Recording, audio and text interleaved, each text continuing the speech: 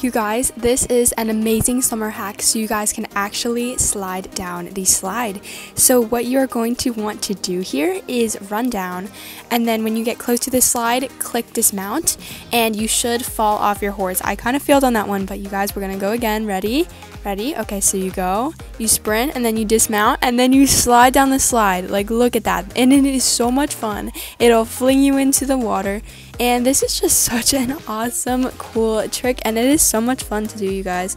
Because normally the water slide just has you like walk down it for some reason, but if you run, mount, dismount, mid-run, you should fall off your horse and slide down the slide. So thank you to @looker here. Not sure if you can see, but thank you. She shared that really cool trick, and it's so much fun. So thank you guys for watching.